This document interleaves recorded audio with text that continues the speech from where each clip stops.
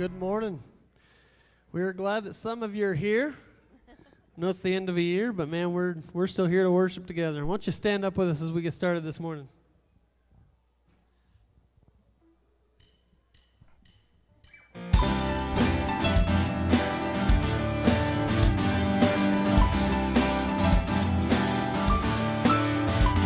I once was dead in sin, alone and hopeless. A child of wrath I walked, condemned in darkness. But your mercy brought me life, and in your loving kindness raised me up in Christ and made me righteous.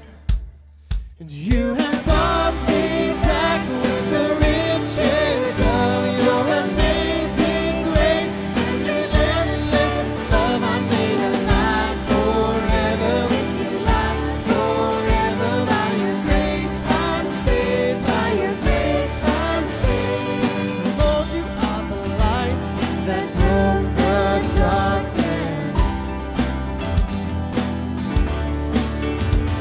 You satisfy my soul when I am heartless.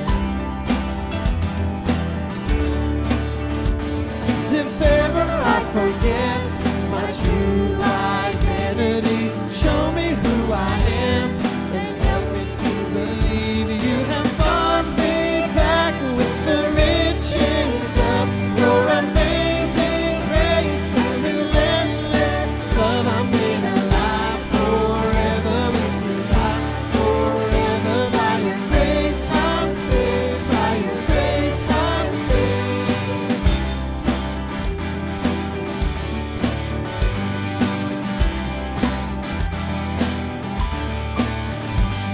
My sin has been erased. I'll never be the same. My sin has been erased. I'll never be the same. You have brought me back with the riches of your amazing grace and relentless love. I'm made alive forever with your life, forever by your grace. I'm saved. You have brought me back with the riches of your amazing grace and relentless love. I'm made alive forever with your life, forever by your grace. I'm saved by your grace. I'm saved.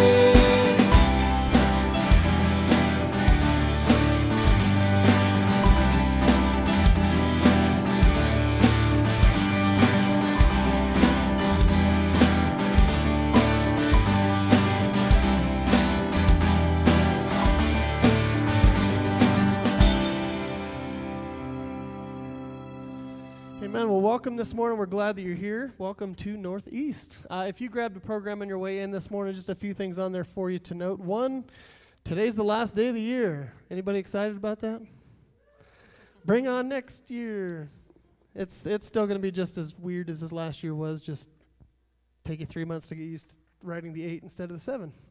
Like I said, if you grabbed a program, just a couple things for you. If you have kids, even if you don't have kids, I just decided to throw this out there just for everybody for fun.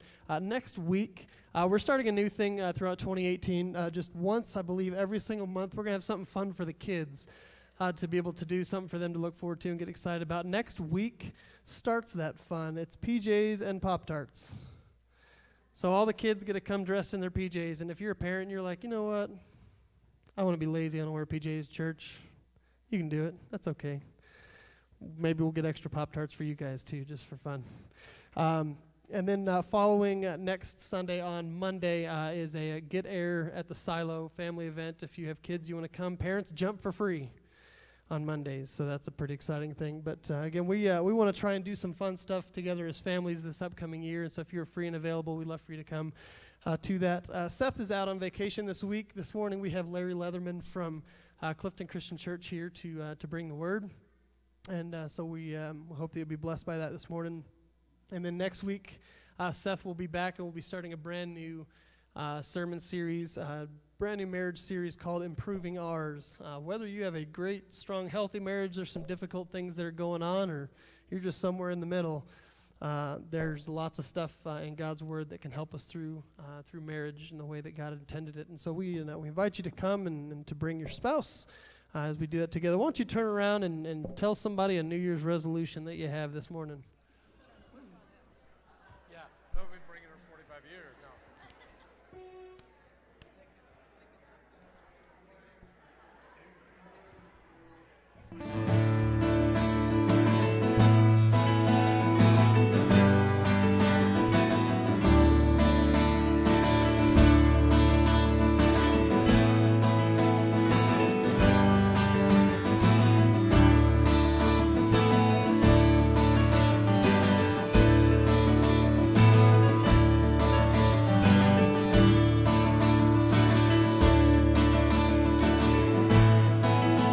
Let's continue to sing together this morning.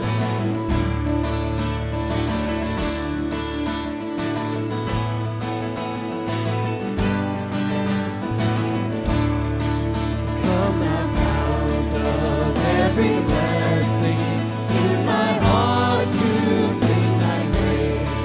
Streams of mercy never ceasing, call for songs about to me.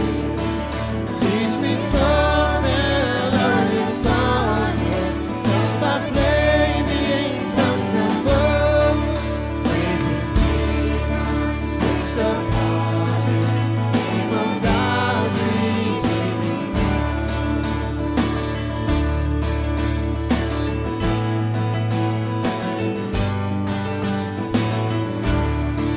till I raise my Ebenezer, hither by thy help I come, and I hope by thy good measure simply to arrive at thee. Jesus sought me when a stranger, wandering from the fold of God. He to rescue me from danger, bought me with his precious blood.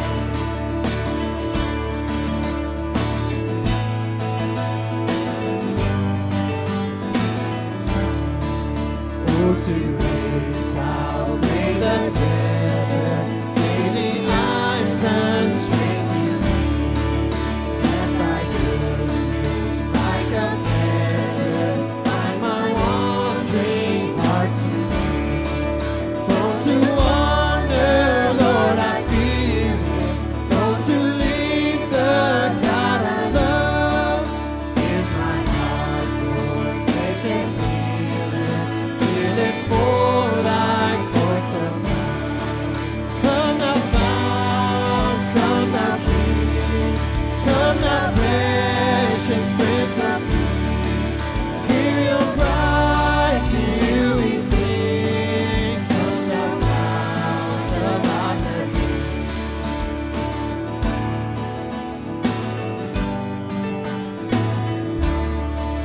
I was lost in utter darkness till you came and you rescued me.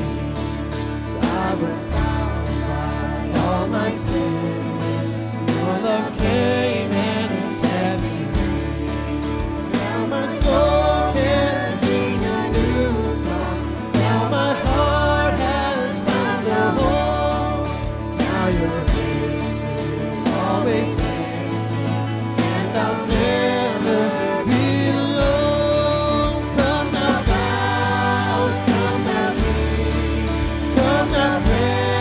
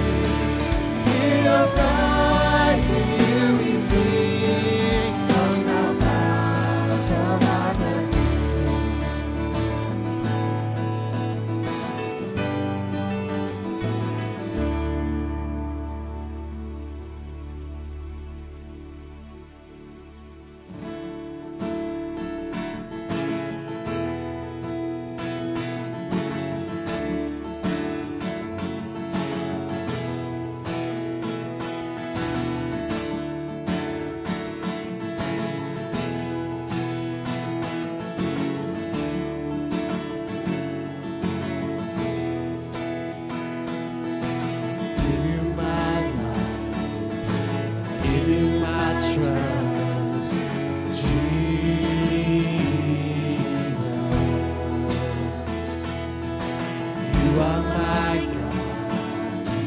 You are enough, Jesus. Oh, Jesus.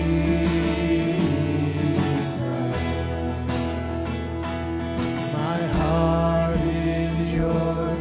My heart is yours. Take it all. Take it all. My life in your hands. My heart is yours.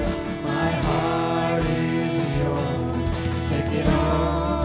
Take it all. My life in your hands.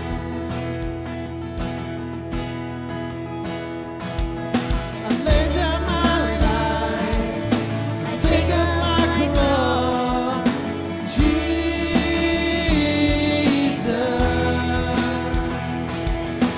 you are my God.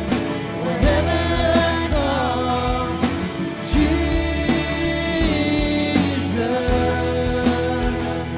oh Jesus. My heart is yours. My heart is yours. Take it all. Take it all. My life in your hands. My heart is yours. My heart is yours. Take it all. Take it all. My life in your hands. And all to Jesus I surrender. All to you I freely give. Oh, I will ever love and trust you. In your presence I will live. And all to Jesus I surrender. All to you I freely give. Oh, I will ever love and trust you. In your presence I will live. My heart is yours. My heart is yours. Take it all. Take it all. My life in your hands. My heart is yours. My heart is yours. Take it all. Take it all. My life in your hands. Take it all. Take it all. My life in one more time. You can take it all. Take it all.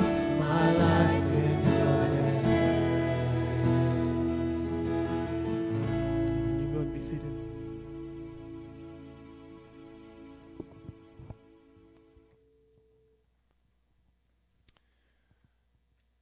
Good morning. As we close out the Christmas season, I want to talk about possibly the greatest gift that's ever been given, easily the greatest gift that's ever been given to us. And that's that our Savior died of a broken heart for us. Quite literally, he both physically and spiritually died of a broken heart. See, when Pilate sent Jesus down to see the soldiers, they used a whip that was terrible. We've heard it described. It not only tore at the flesh on the outside, but it literally caused internal damage. Jesus was bleeding out internally and externally. It's called hypovolemic shock. It's where the body draws all the blood up to the heart in an effort to save it. So it takes it from non-essential areas to essential to feed the organs that need to stay alive. And likewise, pulls all the moisture up to the heart to protect the heart because it's working so hard. And so the body literally dehydrates. It's, medically speaking, one of the worst, most terrible, painful ways to die. And this is what our Savior died. And in this process, as his body is doing this, we know that all this water's around his heart because he gets pierced in the side and water and blood come out. He didn't get pierced in the heart. He was pierced in the side. And as that water poured out, along with it was blood, there was none left in his heart because it had pumped so hard, it literally pumped out the very last drop and broke, and he died. He died of a broken heart for us physically. Spiritually, Matthew, Mark, and Luke all talk about how the world from the 6th hour to the 9th hour went dark. Luke says it's like the sun was extinguished, like it went out. And here's Jesus on the cross. And so we're always raised to believe that Jesus took upon himself all the sin of all mankind of all time. It's more than that. See, if Jesus had taken upon himself the sin of all mankind, that means he would still have some righteousness within him, but he didn't. That darkness was because God and the Holy Spirit had to withdraw from him. And they had to withdraw from this place because they had to withdraw from him his righteousness and his holiness that he had known for all eternity with God. And now it's withdrawn from him. And so here he is on the cross in absolute anguish.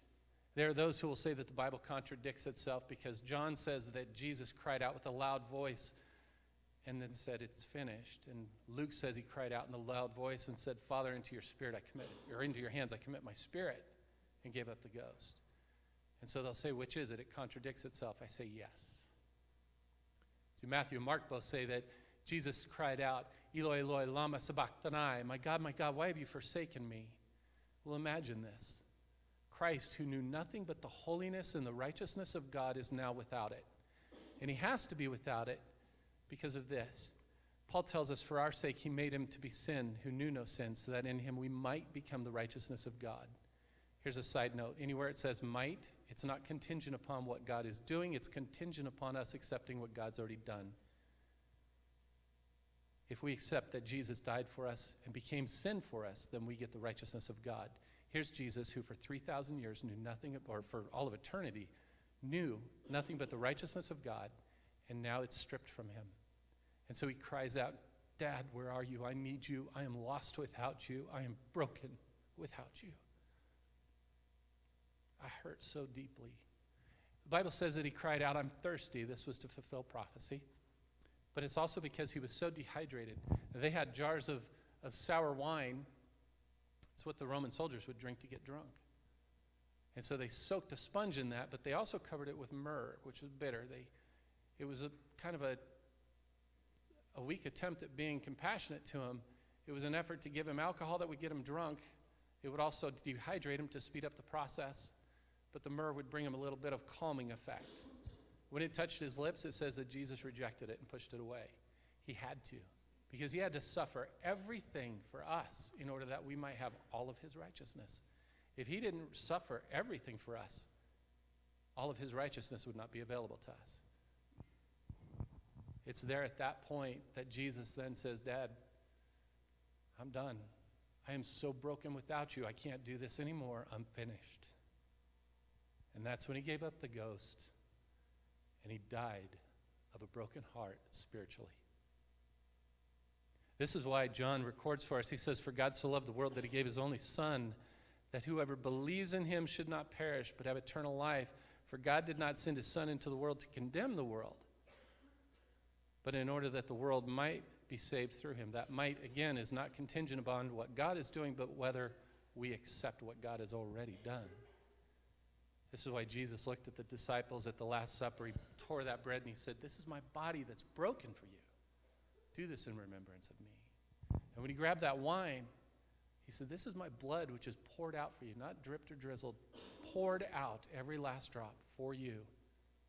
Do this in remembrance of me. What he was saying was, never forget this beautiful gift I've just given you. Never forget. Let's pray. Father, I thank you so much for the amazing gift of your Son. God, I thank you for the sacrifice. Father, that you had to remove yourself from him just so that we could be closer to you.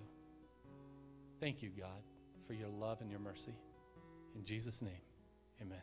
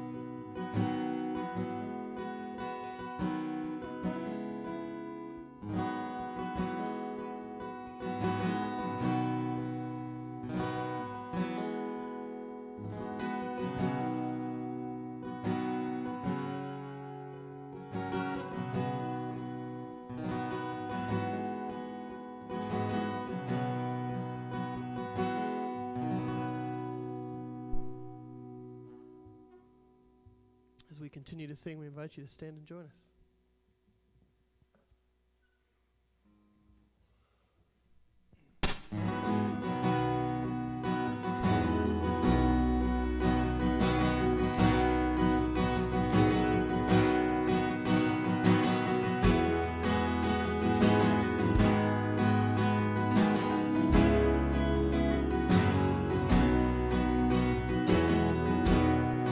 So sovereign God, matchless King, the saints adore, the angels sing, and fall before the throne of grace. To you belongs the highest praise. These sufferings, this blessed time, to your wings the will of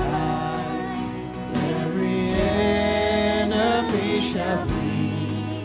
You are my hope and victory. Praise the Father, praise the Son, praise the Spirit, three in one, clothed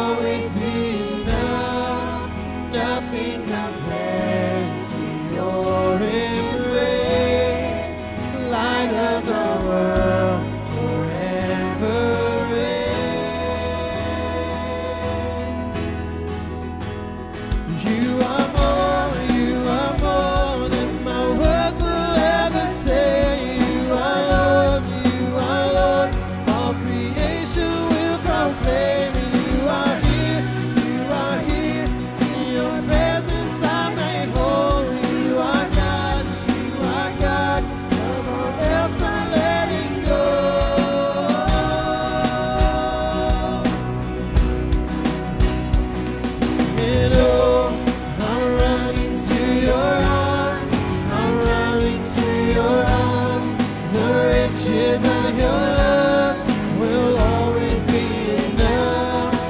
Nothing compares to your embrace, light of the world, forever reigns. I'm running to your arms, I'm running to your arms. The riches of your love will always be enough.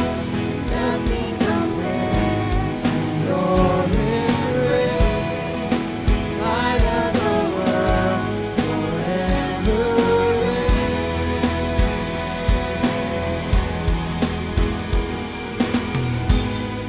My heart will sing no other name, Jesus, Jesus.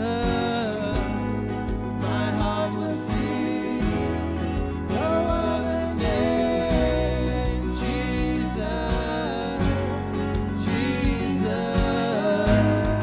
My heart will sing no other name, Jesus, Jesus. My heart will sing no other name, Jesus, Jesus.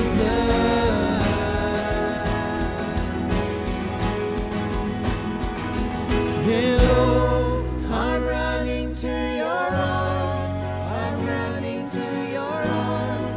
The riches of your love will always be enough. Nothing compares to your embrace, light of the world, forever reigns. I'm running to your arms, I'm running to your arms. The riches of your love will always be enough. Nothing compares to your embrace, light of the world, forever reigns.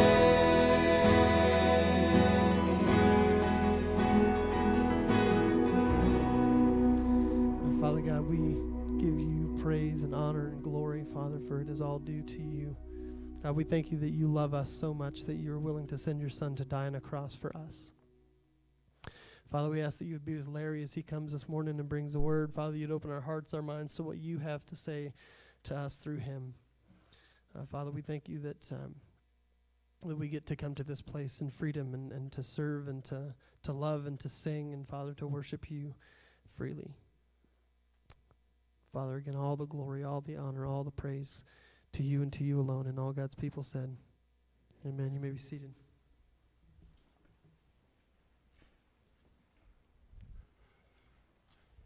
Happy almost New Year. I pray that you had a fantastic Christmas, and I pray that you got to be with your families and that you ate a lot and had to undo your belt. And I pray that you laughed a lot and played games, and all those games that you never seen before you got for Christmas. I think sometimes some of my family got it last Christmas and then they wanted to give it to us this Christmas because they never played it all year. But it's fun. We had our second son and our fourth son. Our fourth son is Terry Leathermon. He's one of the ministers at Clifton. And our second son is active duty Air Force, a chaplain. Our third son is a missionary in Cambodia, and our oldest son is a chaplain in the Army. See what God and a good mother can do? It is neat. I'm happy to be here. I'm thankful that Seth asked me to come. You know, we did all those things, but also I imagine some of you did like we have at Clifton. There's some pain this last year in 2017. Some of you probably had surgery or some diseases, or you lost loved ones. In fact, this very week at Clifton, we've already had 2 funerals, and we will have a funeral Saturday for a young lady around 30 years old and the mother of 3 children. She went to be with the Lord, and her husband has to raise those 3 kids now. So there's pain and especially any time of the year, but especially right now with Christmas. But I want to challenge you to do some things this week, and there's be about 5 challenges, and they only take an hour each as I develop them, and that's okay, isn't it? You brought your lunch?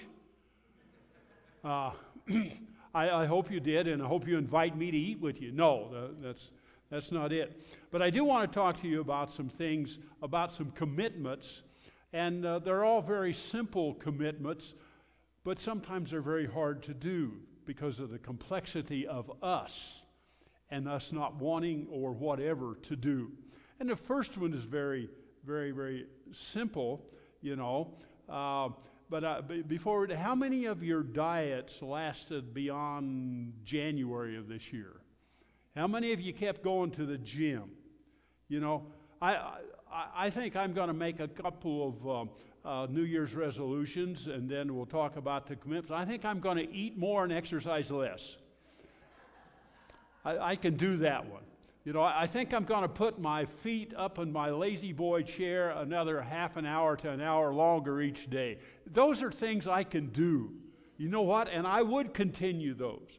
But of course, my waistline's going to get bigger and my lifeline's going to get shorter if I do those kinds of things. But anyhow, now one of the things that is very simple to do, how many of you take yourself too seriously? How many of you didn't laugh enough in 2017? I want to challenge you in 2018. One of the commitments I want you to commit to laugh.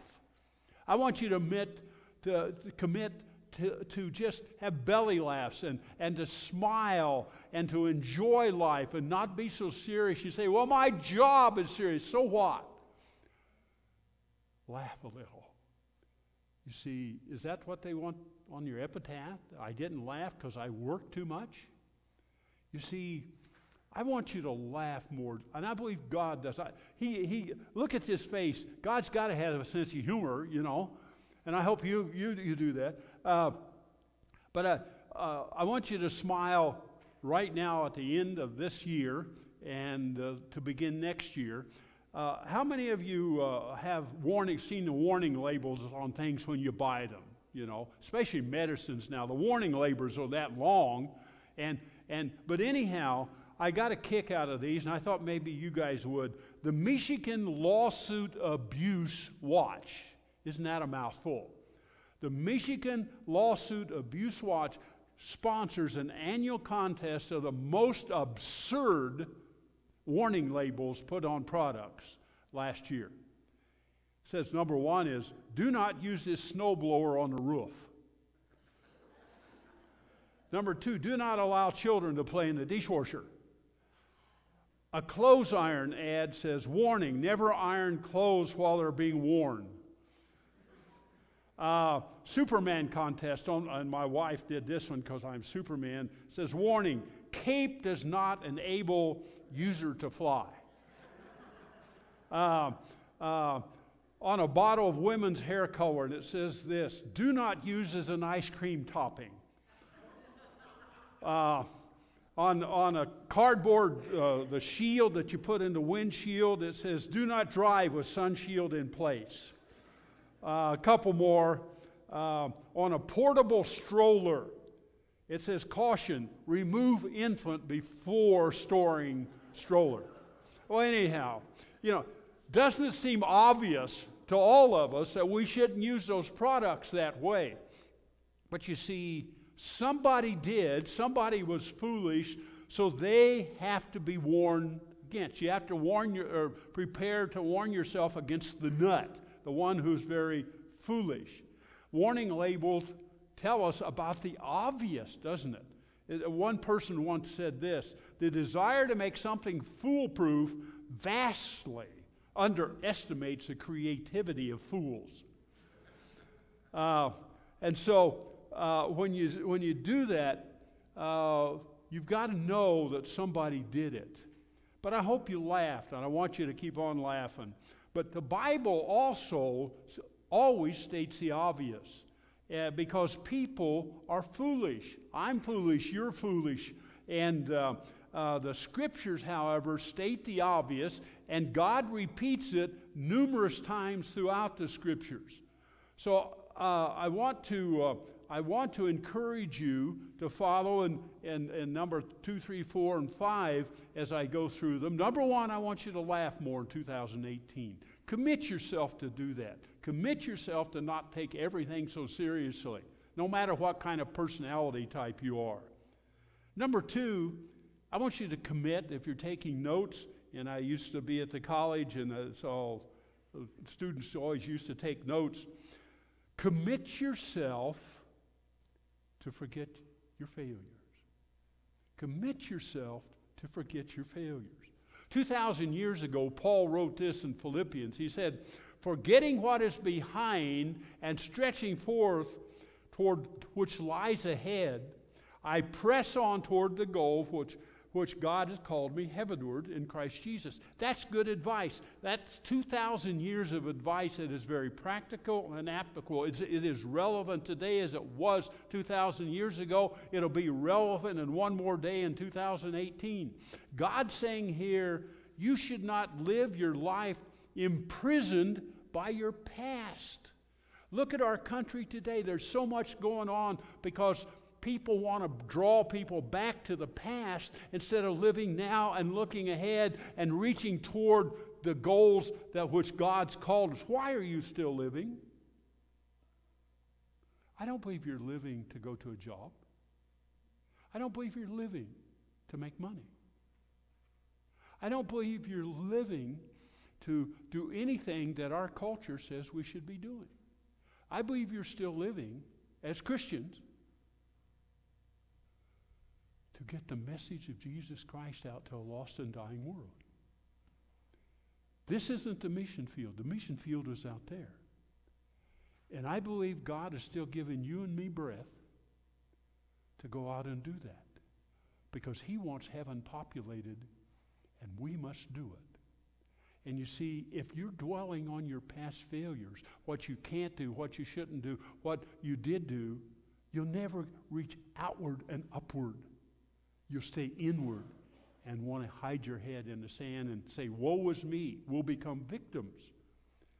You see, all of us has failed in some way. In fact, what was a few years ago, the Detroit Lions football team lost every game, all 16 games.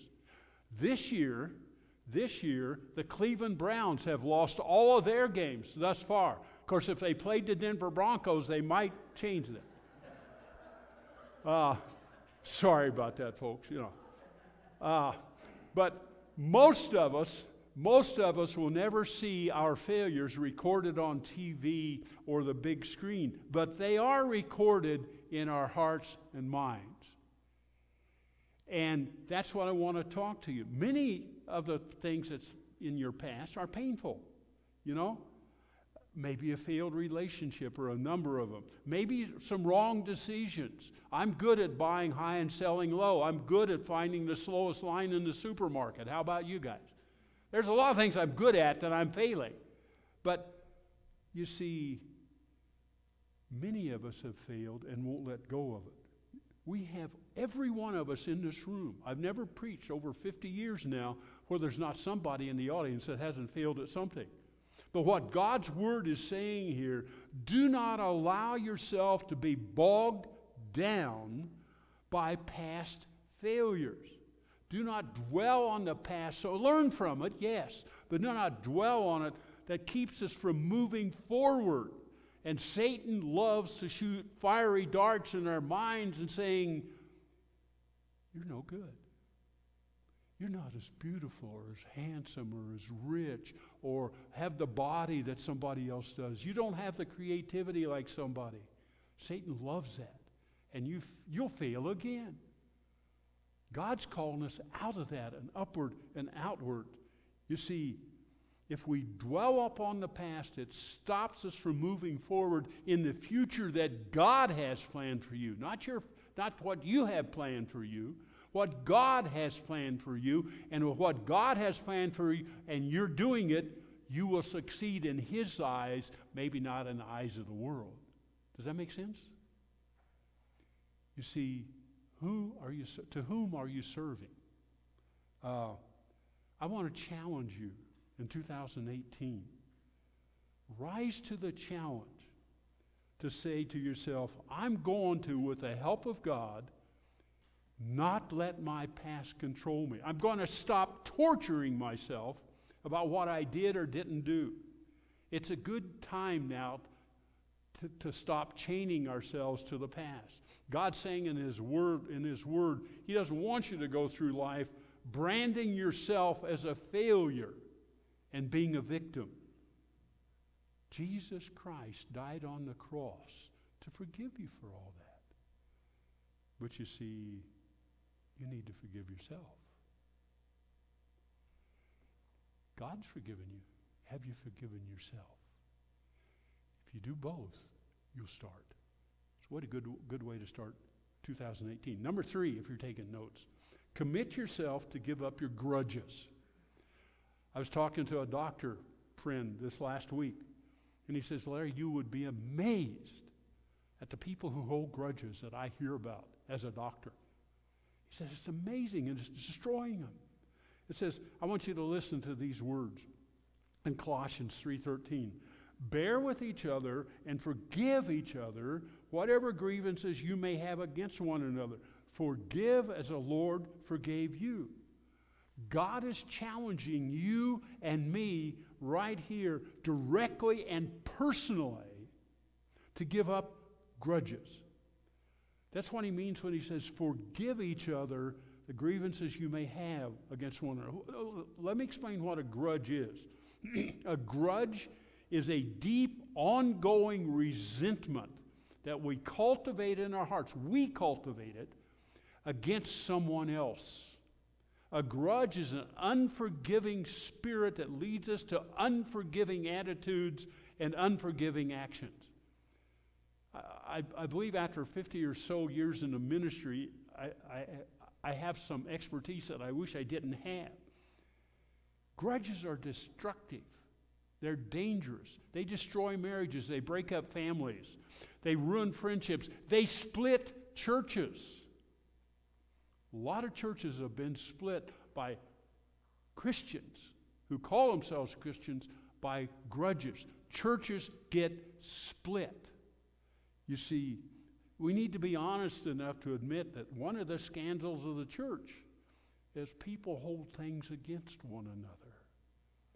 And it's amazing to me. I wonder who's going to be in heaven. There's not going to be grudge people in heaven. Do you think there are? Not unforgiven grudge anyhow. You see, I want you to all be there. And I want to be there. But we must not hold grudges against one another.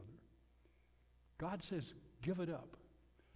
I'd like to also remind you that grudges are not just destructive, they are self-destructive. When you hold a grudge against someone, you're going to get hurt worse than they are. Okay? A few years ago, in the newspaper, an article said there was a bomb sent through the parcel post, and the guy went out and he got that package, took it in the house, opened it up, and it exploded and killed him. Well, that's bad. What was seemingly unconnected was that 2 weeks later there was a couple in another town that committed suicide. That couple had sent that bomb because that guy they were holding a grudge against that guy for something that guy did when they were back in grade school. True story. Grudges destroy. Job says in chapter 21, have no happiness at all those who live and die with bitter hearts. Folks, do not let bitterness rent space in your mind. Do not let bitterness rent space in your mind. Don't even let it come in there. Don't hold grudges. Is that what you want on your epitaph, that I held grudges? Max Lucado in his book says this. He said, an unforgiving servant always ends up in prison. Prisons of anger, prisons of guilt, and prisons of depression. And those are things that send us to the hospital and ultimately send us to an early grave. God says in His Word, don't sentence yourself to prison that way. Let it go. Let it go. I've preached many sermons and been in literally thousands of churches, and there are Christians who are still holding grudges against people. Let it go and forgive. Now, God isn't asking you to pretend what they did didn't happen. That's not what He's asking you. He's not asking you to ignore whatever that person has done to you. He doesn't ask you to condone it, not to pretend it doesn't matter. What God asks us to do is forgive. That means to acknowledge how wrong and painful what was done to you, but to decide. It's a decision. Love is a decision. Forgiveness is a decision to forgive the person who did the wrong to you. You see, God says, until you forgive, I won't forgive you. And that's tough sometimes. And you know what? I've even had to tell people to go out to a cemetery, to where that person that hurt them so bad, and forgive them there at the cemetery. Don't hold grudges. If you don't do that in 2018, you're going to be able to smile more. It's going to be a better year because you're not a victim to them. Okay, let's move on. Wow, this isn't taking as long as I thought. Maybe I ought to add more. You got more stuff I can add? Number 4, commit yourself this year in 2018 to restore relationships. Many times when I turn on my computer, there's a little thing that's flashing up here, and it asks if I want to check to see if all my software is working properly. And many times it's not, and I'm not a technocrat, but my boys are, but I'm not. But God uses that same kind of invitation. He says it's not the invitation to check out your computer software, but it's an invitation to check out your personal software. Here's how the Lord issues this challenge for you and me in 2018 out of Romans 12:18, if you're taking notes. If it is possible, as far as it depends on you, live at what? Peace with everyone. That's God saying that. Commit yourself to restore relationships. The operative phrase here, as far as it depends on you and me. God's using that phrase by personally challenging each one of us to do whatever we can to restore a relationship and to restore our own relationship with God back to where that should be the default relationship. Always going back to a right relationship with God. That's always primary. Us as well as them. You know, some relationships have gone wrong in your life because of what they've done. And you can't control what they've done. On all the marriage counseling I've done, you cannot control what your husband or wife's doing. You can only control what you're doing or should be doing. God recognizes that. But that's why He starts it with, if it's possible. But some of our relationships have gone wrong, not because of what they have done, because of what we have done. We did it. Again, be honest with ourselves. What God's saying here is, as far as it depends on you, live with everyone, is saying, if there's been a rift in a relationship, then you have a responsibility to restore it as a Christian. Not because you're an American, not because you're a human walking on this terra firma, you're a glob of protoplasm walking on the terra firma. No, because you're a Christian. Because you're a Christian. It's difficult at times. A few years ago, there was a song and a book and a movie called Never Say I'm Sorry. That's one of the most absurd statements I've ever heard. We need to say I'm sorry. Because we all flub up. My wife's here in the early service, and she jumped up and said, "Hallelujah." No, she's not here, so I told her to go home. But you know, it's easy sometimes when a stranger or an acquaintance does something or you do something and to say, "I'm sorry." But sometimes it's hard to a Christian brother or sister or to a husband or wife or to children or to your parents to say, "I'm sorry." You want to restore relationships? Those words ought to be in your vocabulary and in mine also. How many marriages could be turned around or could have been turned around? You know, harsh words and cutting words have wounded people throughout the centuries. 2018, let's not do that. Will you commit to not do that? Because let's make relationships restored. God is saying in 2018, I believe, that you are sorry for unselfish, unkind, temperamental relationships. And I'm going to change them if it's in my power. Seek forgiveness and give it. Now, number 5. Aren't you happy I'm ready? I'm already on number 5. See, that didn't take long. You see, I've only been preaching 15 minutes. The reason I know I'm 15, look at your watch right now and count back 15 minutes. That's when I started. Commit yourself, in number 5, to turn your back on your transgressions. Let me explain what I'm talking about. There was a book about the Civil War. After the Civil War was over, it was said that, well, they were free. The slaves were free. They were free then. They should have been freed for. They should have never been slaves in the first place. But we'll not get into that. But a lot of the slaves, all the slaves were set free by that proclamation, Emancipation Proclamation. But many thousands of those slaves, even though they were free, went back and lived and worked with the same people that lived and worked before they were free. You see, that's what they knew. That's what they lived with before. That's all they knew. Even though they had freedom and they didn't understand it, they went back to the old way.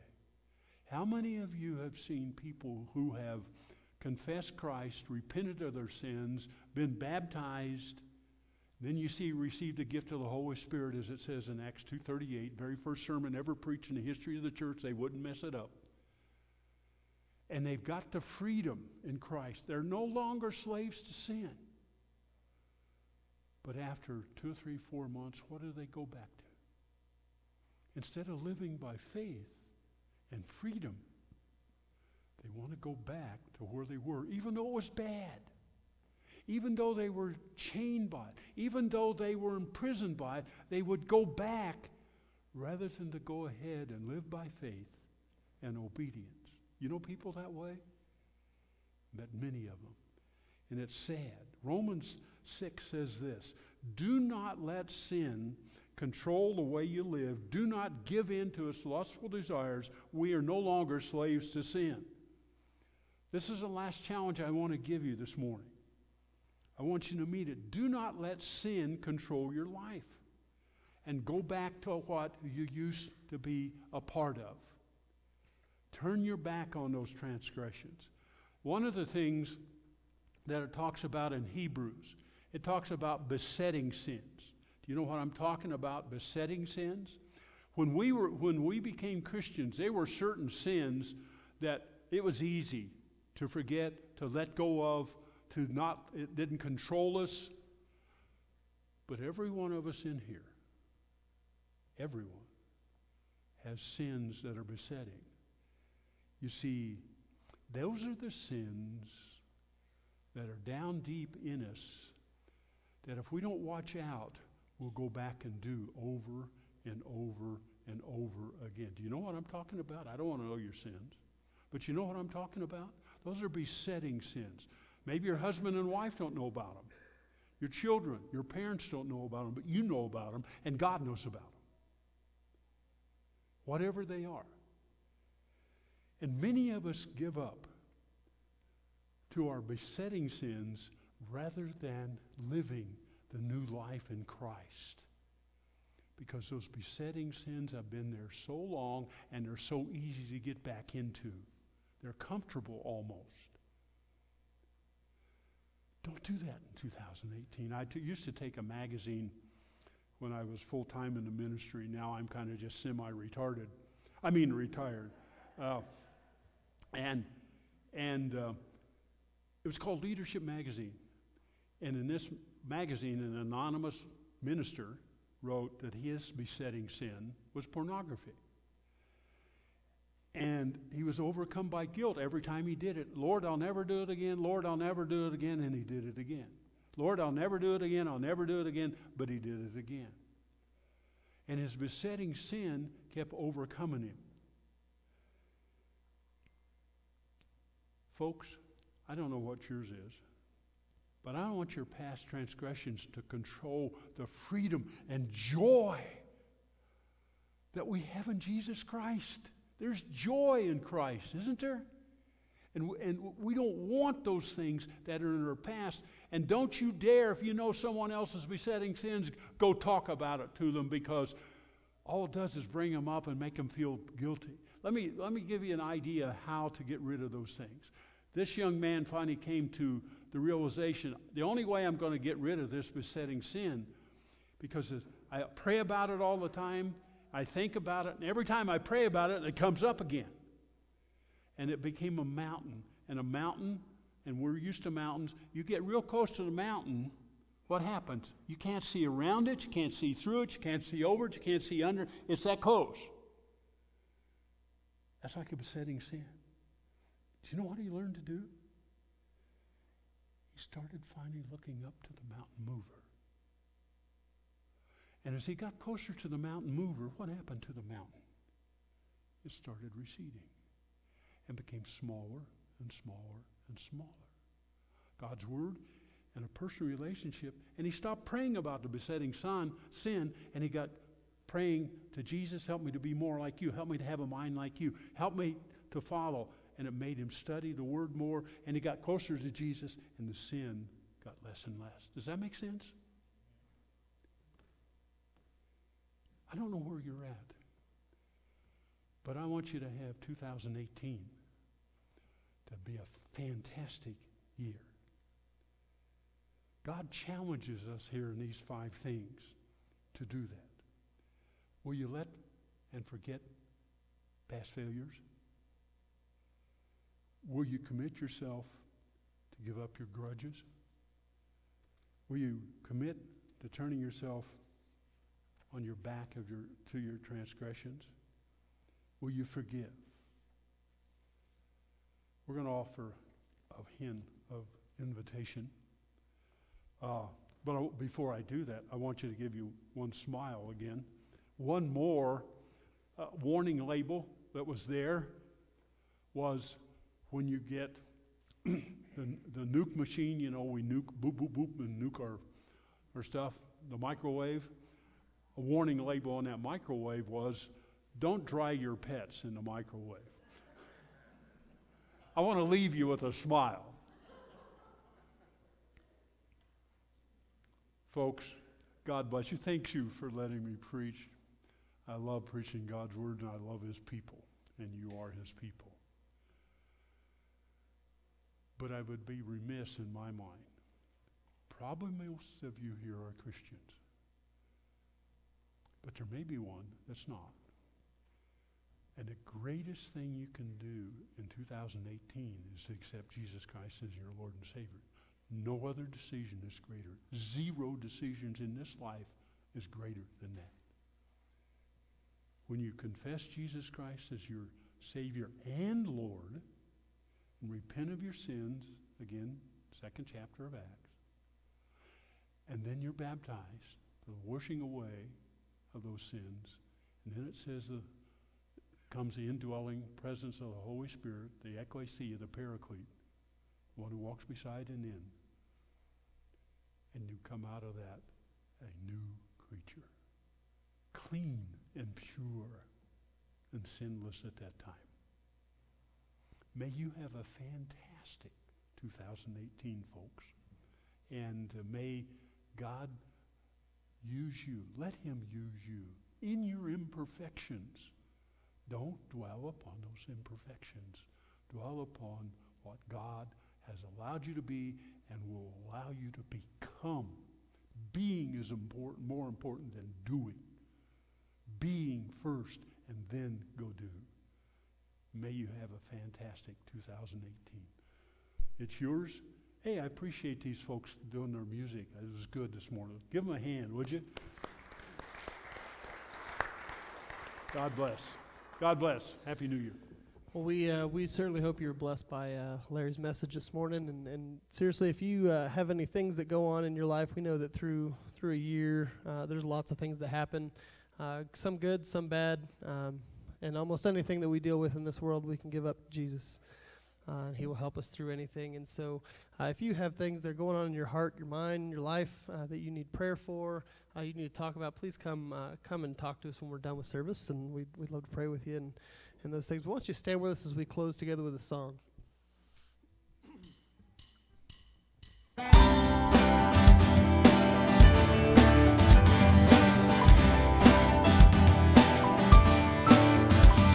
I once was dead in sin, alone and hopeless. As a child of wrath I walked, condemned in darkness.